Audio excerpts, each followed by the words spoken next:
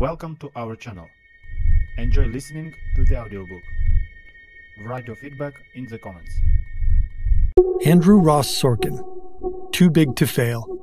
The inside story of how Wall Street and Washington fought to save the financial system and themselves.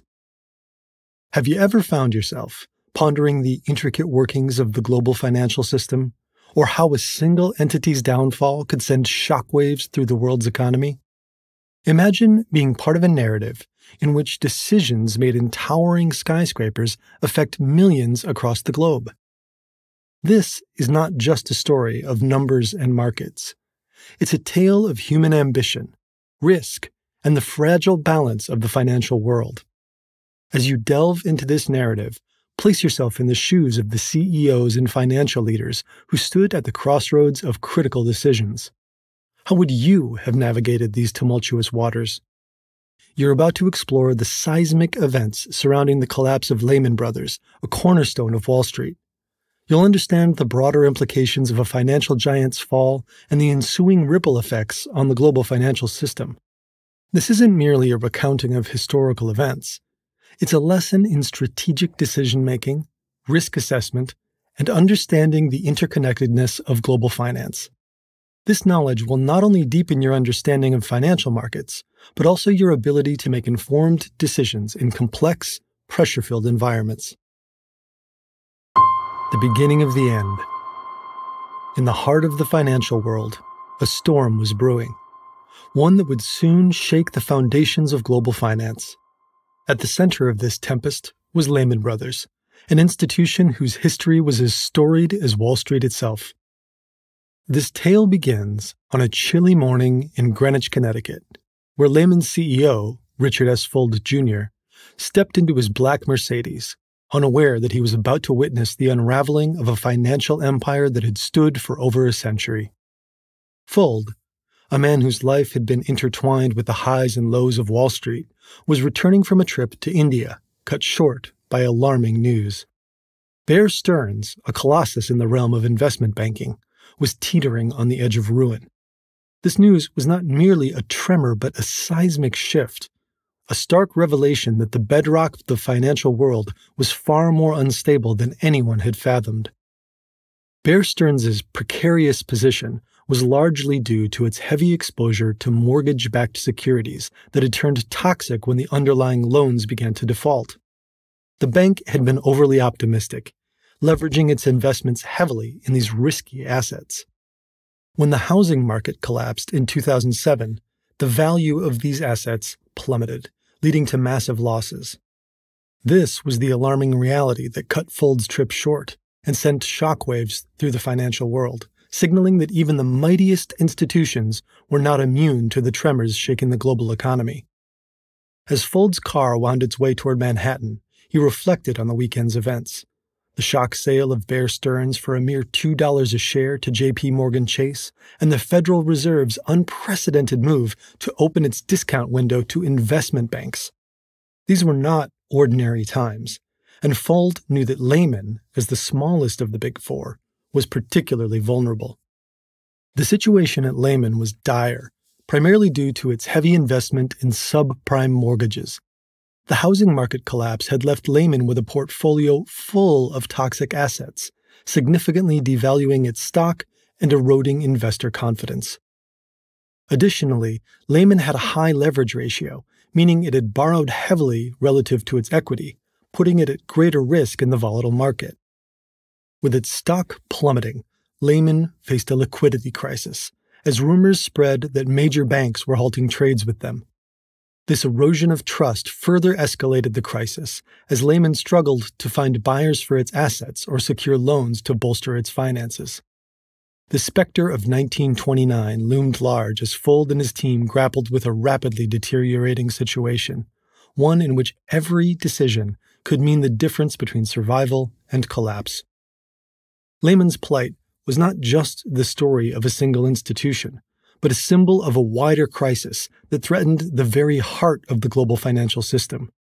It was a crisis born out of years of unchecked optimism, when the pursuit of profit overshadowed the fundamentals of sound banking. As the crisis unfolded, it became clear that the rules of the game had changed and that Lehman Brothers, once a symbol of Wall Street's might, was now on the edge of an abyss. This story is not just about the fall of a financial giant, but also about the people behind it, their hopes, their fears, and the choices they made in the face of an unprecedented crisis.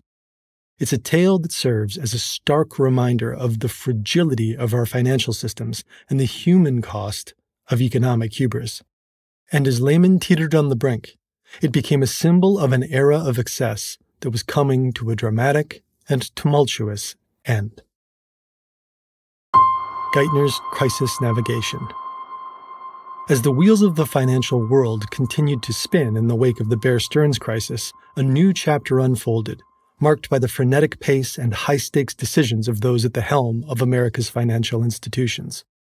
This chapter of the saga centers on Timothy F. Geithner, the young, unflappable president of the New York Federal Reserve.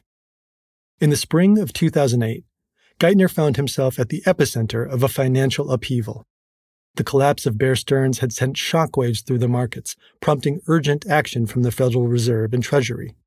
As Geithner prepared to face the Senate Banking Committee, he was tasked with justifying the Federal Reserve's extraordinary measures to prevent Bear Stearns' collapse. This intervention involved facilitating a fire sale acquisition by J.P. Morgan Chase, backed by a $30 billion loan from the Federal Reserve, to avert a systemic financial crisis. Geithner's challenge was to convincingly argue that this controversial but critical step had been necessary to prevent broader economic fallout, as Bear Stearns' failure threatened to destabilize the interconnected global financial system. As Geithner prepared to face the Senate, he was acutely aware of the criticism and skepticism he would encounter.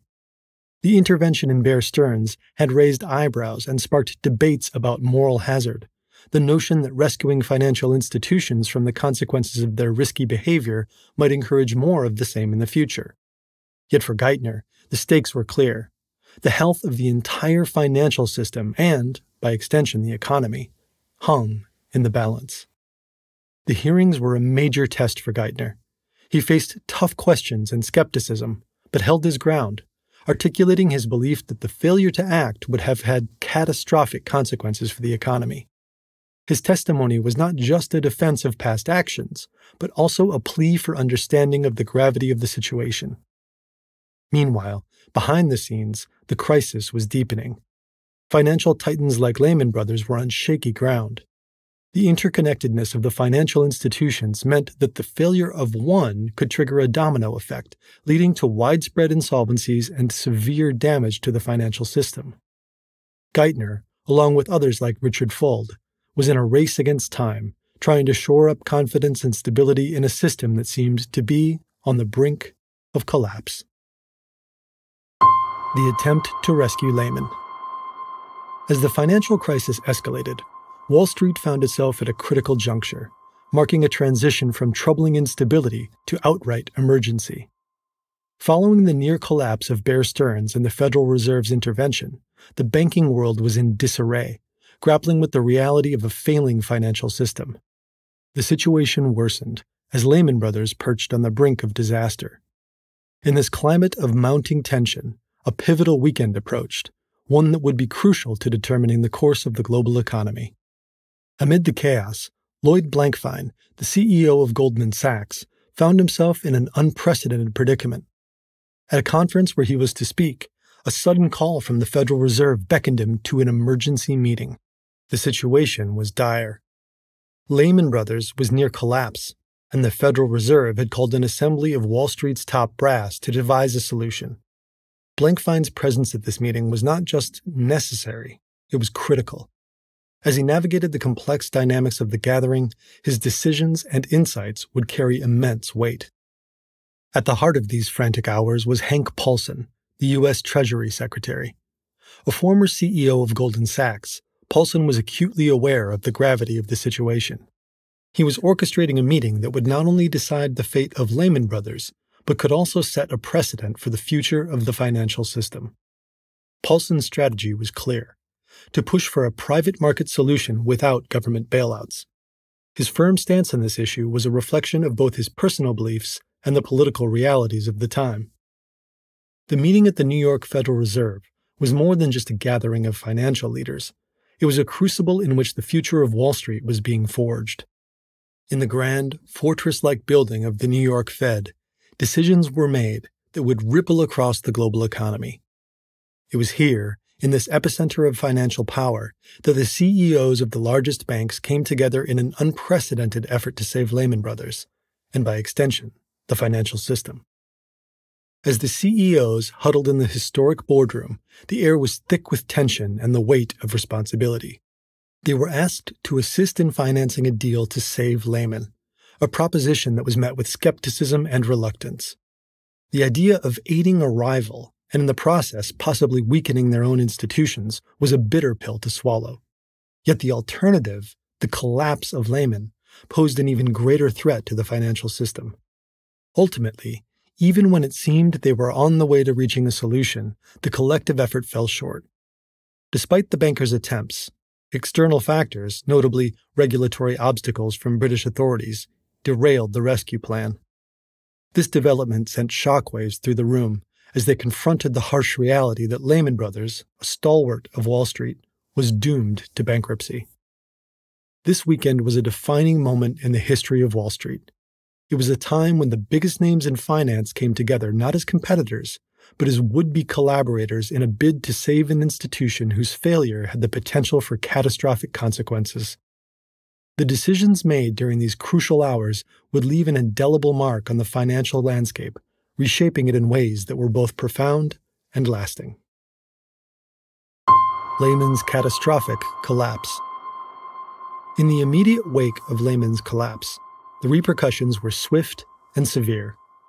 The once indomitable Wall Street behemoth's downfall reverberated across the globe, sending markets into a tailspin. Lehman's bankruptcy, the largest in U.S. history, marked a pivotal moment in the financial crisis, underscoring the vulnerability of even the most established financial institutions. The specifics of Lehman's demise were stark. Over-leveraged with risky investments, particularly in the subprime mortgage market, the firm found itself trapped as the housing bubble burst. Lehman's balance sheets were laden with devalued assets, eroding investor confidence and leading to a catastrophic liquidity crisis. The failure to secure a buyer or governmental support in the final hours was the death knell for Lehman, signaling a failure of both corporate strategy and regulatory oversight.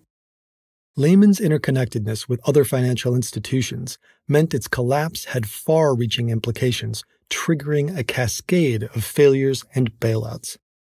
The fall of Lehman Brothers exposed the precariousness of the financial system, revealing deep-rooted issues that extended far beyond a single institution.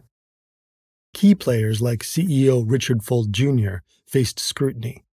Fuld's leadership, lauded during Lehman's prosperous years, was now questioned.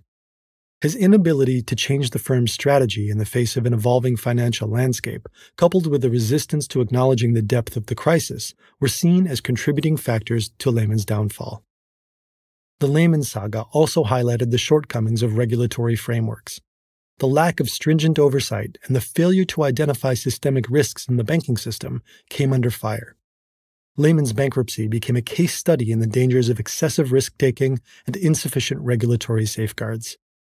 As Lehman Brothers crumbled, it became clear that the crisis was not just about one firm. It was about a system that had grown complex and interconnected, where the failure of one entity could have a domino effect on the others. This episode underscored the need for more robust risk management practices and a reevaluation of the regulatory environment governing financial institutions. The Lehman Brothers collapse thus stands as a watershed moment in financial history, a stark reminder of the fragility of the financial markets and the need for constant vigilance, vigorous risk assessment, and effective regulatory oversight to safeguard the global economy.